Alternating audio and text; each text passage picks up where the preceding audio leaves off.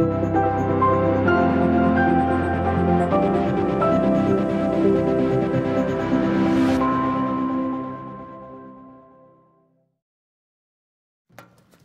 right, let's take our Bibles and turn to the books of John, the epistles of John, not the Gospel of John. So we're getting close to the end of the Bible. Next week is Christmas Sunday, and we'll have our regular morning service, but not a Sunday school hour. And then the next week we'll look at Revelation. Next year is our church's 50th year, and you've probably seen on calendars and stuff several things that we are wanting to do to commemorate that. And one of the things that we're going to do is, one of the things we'd like to do, we're going to do is to publish a year Bible reading plan, and we're going to encourage all of us together to read the Bible on the schedule of that plan. One of the things Pastor Dameron would like to just emphasize is that it's not just Hoosier Bible Days in September, but our 50th year is the year of the Bible. Of course, every year has been a year of the Bible, but we want to put extra emphasis on that. And so the reading plan that will be on the sheet that we give out on Sunday morning will start in Genesis and just work all the way through. You won't be surprised once you think about it to know that it'll take us all the way to September or so before we get to the New Testament. Nearly 3/4 of the Bible is the Old Testament. We'll just work through it. We've tried to arrange it where there's about the same amount of verses to read each day or the same amount of text, but of course some verses are longer than others and all that. But anyway, I say that because this year, purposefully, we've done a survey of the Bible. Next year, hopefully, as many as you that will be reading through the Bible, verse by verse, through the Bible, through the year. And my intentions are to each week take a lesson from what you will be reading. Now, if there's just too good of a lesson I might take one from one that we just read the week before. But my plan is that each Sunday morning we will look at not the whole week's reading, but a text that you're going to run across through the week, and we'll teach from that through this next year. So, and then certainly all the men here that preach will know about that schedule, and they may decide to go ahead and preach from a recently read passage or a soon-to-be-read passage as we go through the Bible next year. This morning we're looking at John, 1 John, 2 John, and 3 John.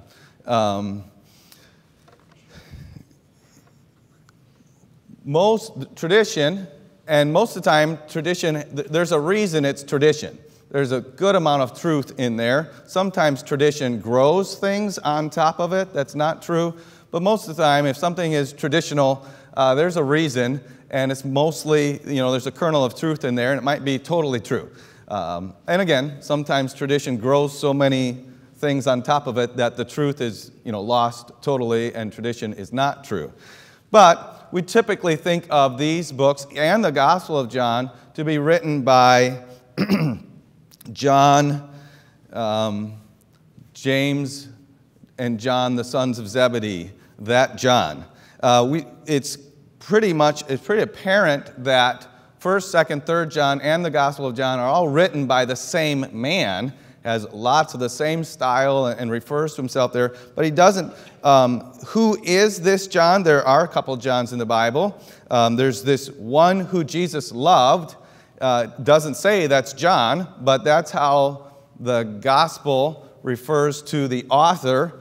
And we know that a son of Zebedee was John. There's here in 2 John, the elder. And maybe all of those are the same person.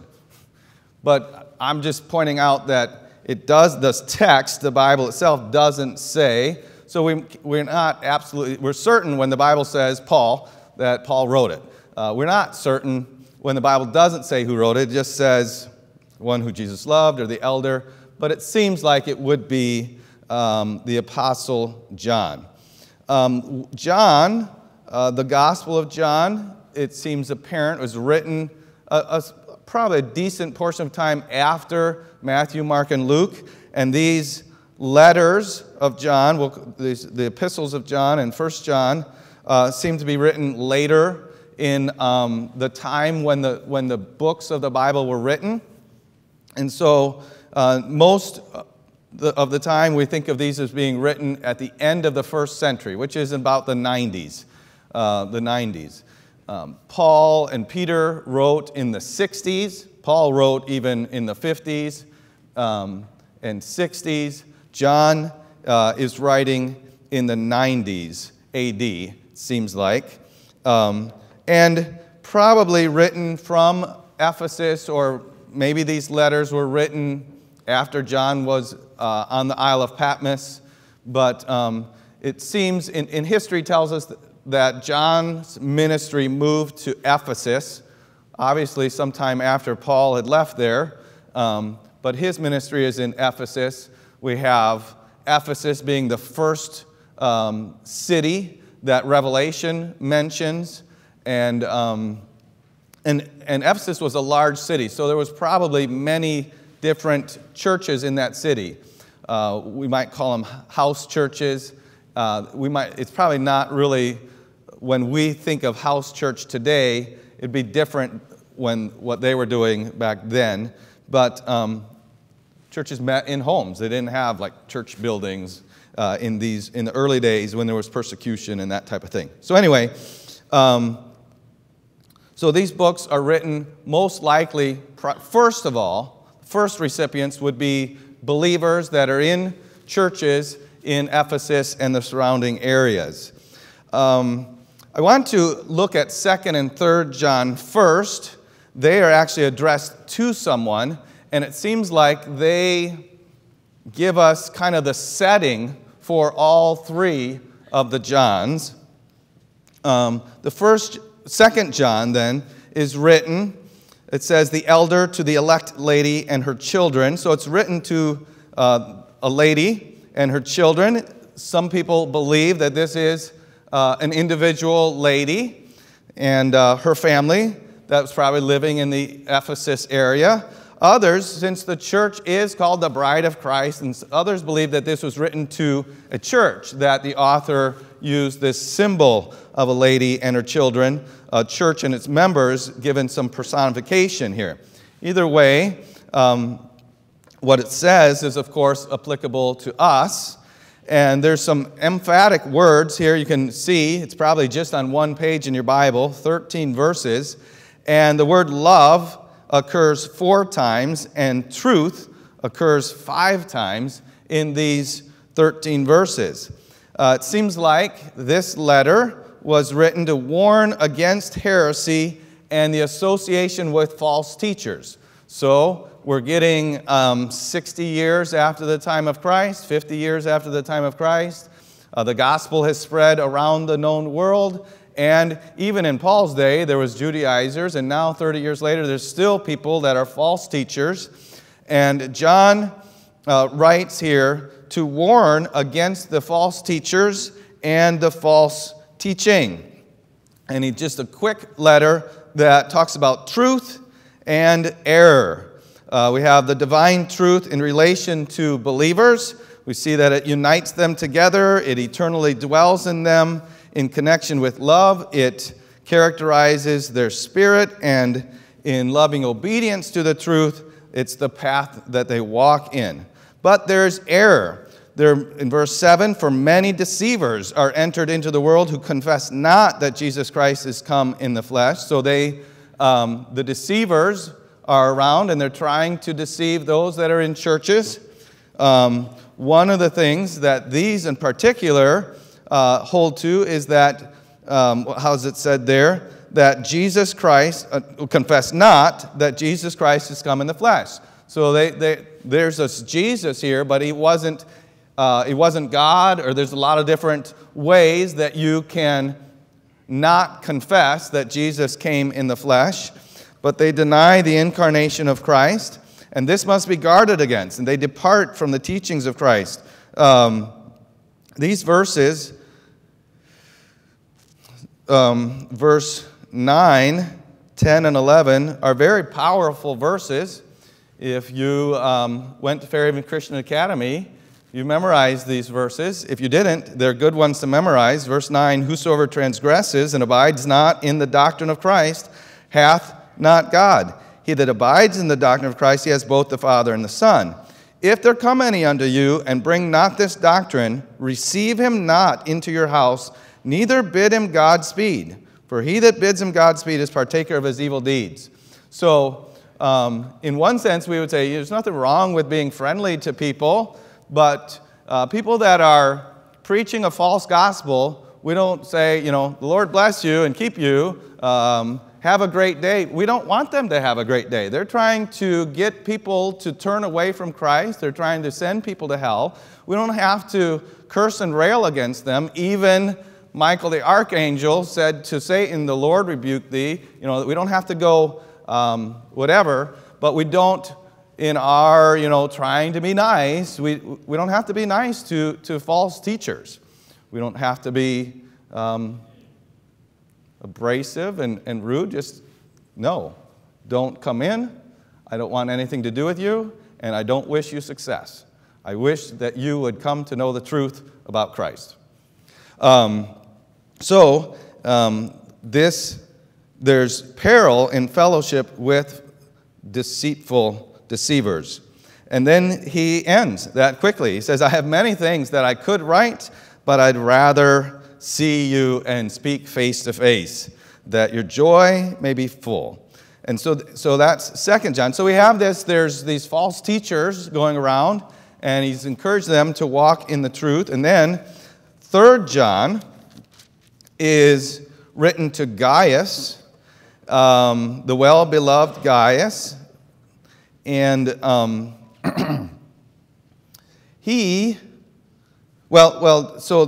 I'll get to it about him in a little bit. Verse 8 says, we therefore ought to receive such that we might be fellow helpers to the truth. So 3 John is about hospitality, or about helping those who are preaching the truth. So 2 John is about resisting, basically, or being aware, beware of those that are false teachers. And 3 John is about helping those who are true evangelists of the Lord. The subject matter is hospitality, and that would be keeping them in your home, speeding them on their way, all of these types of things. And it centers around this letter with 14 verses, centers around 3 people and then these evangelists. First is Gaius, who it's written to, and we don't know exactly. There's several Gaiuses, is that how you'd say that, in the Bible? Several of them. There's one spoken of by Paul in Romans 16. It might be this guy, but we don't know for sure. Anyway, it's written to Gaius. What we do know, even though we don't know which Gaius it is, we do know that he's worthy of affection. John, let's say, says, I love in the truth. I wish above all things that thou mayest prosper and be in health as thy soul prospers. He's a consistent Christian. He's walking in the truth, and he's given to hospitality. He's given to helping people. And then there is Diotrephes. And Diotrephes apparently was a leader in the church, in the group of believers where Gaius was. And again, there might not have been First Baptist Church of Ephesus with hundreds of believers. There could have been 20 or more churches in Ephesus, and here's this group here where Gaius is and Diotrephes. And Diotrephes is, though, a leader there. He has some authority, but he is ambitious. He's bigoted. Here is whoever, here's the Apostle John, let's say, writing to the church, but Diotrephes, who loves to have the preeminence, receives us not. Okay, so John says he receives us not. Who's John referring to when he says us? Himself and the other apostles who had fellowship with Jesus Christ. And Diotrephes says, I don't want to have anything with you. He receives us not. And then he says, wherefore, if I come, I will remember his deeds which he does, prating against us with malicious words. So he'd assumed to be a lord over Christ's vineyard, and he's going to reap that. He will be judged by this, John says. And then there's Demetrius in verse 12. Demetrius has a good report of all men and of the truth itself. And then there's the evangelists. There's these itinerant spiritual laborers, we might call them. We see them in verse 7. For his name's sake they went forth, taking nothing of the Gentiles, and we therefore ought to receive such. So he says there's these people going out preaching the gospel. We ought to receive them and help them. But Diotrephes says no, and he kicks them out and even casts out of their fellowship that they have, this church, people that would just help these other evangelists. But they should be helped. And finally he closes and says, I trust I shall shortly see you also, and we shall speak face to face. So John wants to talk to them face to face. So then go into 1 John. 1 John is not written like a letter is written. If you think of Paul's epistles, it's Paul and Silvanus and Timotheus unto this church or whatever. And even 2 John and 3 John are the elder to the elect lady or the elder unto Gaius. 1 John is not written in that way. He just starts out almost like the Gospel of John. He says, that which was from the beginning, which we have seen with our eyes, which we have looked upon, and our hands have handled of the word of life. For the life was manifested, and we have seen it, and bear witness, and show unto you that eternal life which was with the Father, and was manifested unto us. That which we have seen and heard declare we unto you, that ye also may have fellowship with us. And truly our fellowship is with the Father, and with his Son Jesus Christ. And these things write we unto you, that your joy may be full. So it's almost like John has prepared this in his mind, and of course under the moving along of the Holy Spirit, a message that's important to everybody. Most likely, it was sent to the churches in Ephesus first. But we have it today, so very clearly they copied it and passed it along to another, and copied it and passed it along to another, because when they read it, they received it as it was in truth, the Word of God, not just a word from John. And so this is not written to one group of people, it's written to all of us. And it doesn't have greetings or farewells or anything personal necessarily into it. It does talk to the people, the believers, as little children and beloved. There's 4 reasons that this sermon, we might say, or this letter was written. It was to add to their joy, verse 4 there, which we read. It was to guard them against sin. These things write unto you that you sin not, chapter 2, verse 1, to warn them against false teachers. And at this, we already saw from 2 John and 3 John that at the time when these letters are written, there's false teachers. There's many false teachers. And then to strengthen their faith in Christ and assure them of eternal life. These things write unto you that you may know that you have eternal life. And so we can see in 1 John, he is writing this letter to everybody. He wants to battle the false teachers, and he wants to encourage believers in the way that they ought to live. And we'll see that as we continue through it. There's some key words. The key word of fellowship. Verse 3, that which we have seen and heard declare we unto you, that ye also may have fellowship with us, and truly our fellowship is with the Father. And then there's the key word of know, and the key word of love. Fellowship, know, and love. So this epistle, we might say, can be called the letter of certainties. These things have I written unto you that you may know. The word know is used, or an equivalent to know, it's over 30 times in this book. And there's 7 important things where we know we can know that a righteous life indicates regeneration. We can know that we will be like Christ at his coming. We can know that Christ came to take away our sins. We can know that brotherly love indicates that we have passed from death unto life.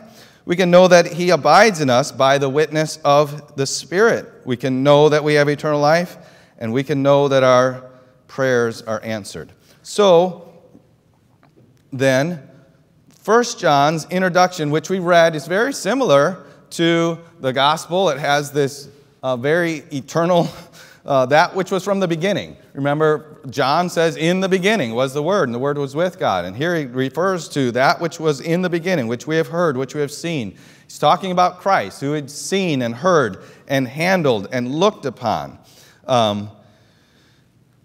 We declare unto you. So he says, I'm declaring Christ unto you, that you may have fellowship with us. He says, we, again, who's he referring to? Himself and the other apostles. We had fellowship with Christ. We had fellowship with God, and I'm declaring him unto you so that your fellowship could be with us and with the Father and his Son, and that your joy might be full. So, then in verse 5 of chapter 1, we see this particular word. This then is the message which we have heard of him. So in chapter 1, verse 5, he says, this is the message, we might say, he says. And then chapter 3, verse 11, he says, for this is the message that you heard from the beginning. And so it seems like there are two general themes that John develops throughout this sermon, we might call it. And John doesn't, in this letter, proceed in a linear fashion as far as his arguments. Paul seems to be one that's very like, this and then this, which means this, but not this, therefore this. It's very linear, if we might examine his arguments. John is more cyclical. He goes around and around and around. He hits a topic and he comes back around to that topic, and then he comes back to it again, and he says some other things, and so that tells us more about this also, and it kind of grows and grows. So he's coming in and out and over again through two main themes, which we've kind of mentioned already. But the first one we see in verse 5 of chapter 1. This is the message which we declare, which we have heard of him, and declare unto you that God is light, and in him is no darkness at all. Okay, so God is light, and he kind of comes in and out and around, and everything that is associated with that to believers. So God is light.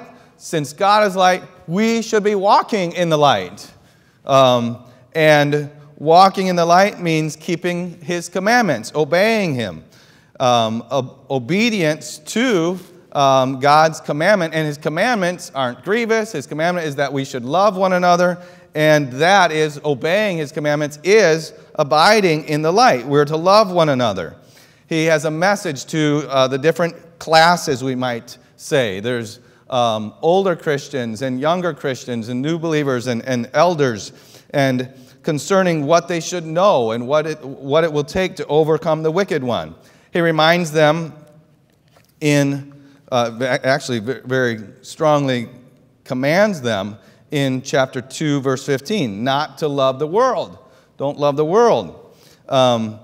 He tells them about the rise of Antichrist. There's many Antichrists, and how they deny Christ and turn away from Christ, and that this is a sign of the last times. We don't have time to develop all of these things, but then we see an exhortation then to abide in the truth with the assurance that a divine anointing will give them all the needed instruction. And that unction is what we have in the Scriptures. It's something that's been given to us by the Spirit of God.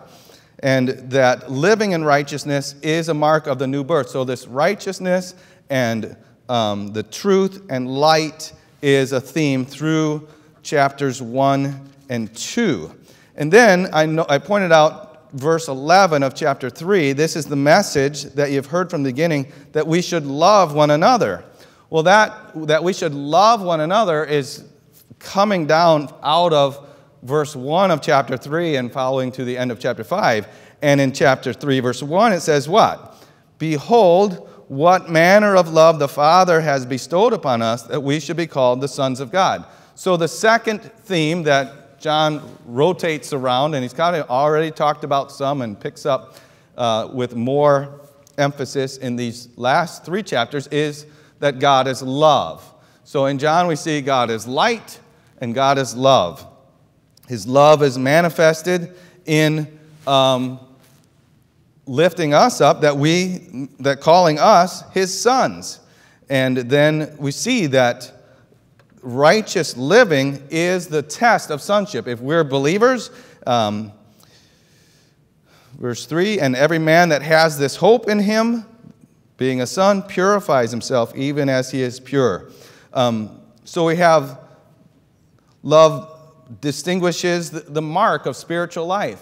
You know, something that we would get as we read through John is that our spiritual life is not, true spiritual life is not defined by certain things that we check off that we make sure that we've done. Over and over again, we see that John says being spiritual means that you're loving, that you love God, that you love your neighbor, that you love other believers. You say that you're a believer, you say that you love God, but you don't care for those that are around you. So, and those things, now we could take those things and make a list of them, say, well, I've done that, and I've done that, and I've done that, and that would be absolutely the opposite of what John is saying to us. What we see is that true believers have life in them. They have the light in them. They have the love of God in them, and it comes out. Those that are trying to attain something don't necessarily have God's love in them. They're just trying to do this and that to salve their personal ambitions and conscience. So, brotherly love is a distinguishing mark of a spiritual life. And love manifests itself in sacrifice, not just in words, which we kind of mentioned. The outcome of love is having assurance and answered prayer. Brotherly love is essential to fellowship with God. We can say that we have fellowship with God, but if we don't love our brother, it's not happening. Divine love in our heart indicates that we've been regenerated, and it manifests itself in the sacrificial work of Christ. Chapter 5, verse 1. Whosoever believes that Jesus is the Christ is born of God, and everyone that loves him that begot loves him also that is begotten of him. And by this we know that we love the children of God when we love God and keep his commandments. So we're going to be obedient when we have love, and this obedience gives us victory. There's divine witnesses to what God has done in the earth and in heaven. Even the Spirit witnesses with our spirit. We have the gift of eternal life through Christ's Son and the certainty of answered prayer. And he even tells us in love how to deal with a sinful brother. Verse 16, if any man see a brother sin a sin which is not unto death, he shall ask, and he shall give him life for them that sin not unto death. There is a sin unto death. I do not say that he shall pray for it. I will mention, a